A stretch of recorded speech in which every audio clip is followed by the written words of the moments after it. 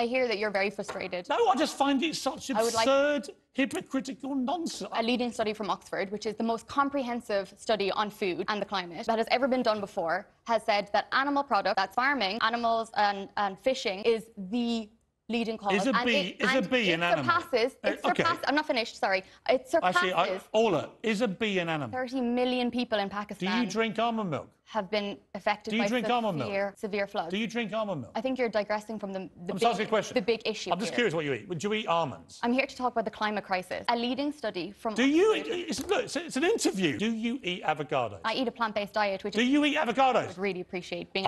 You're never going to persuade me because I think you're a hypocrite. I don't get it. Can I respond?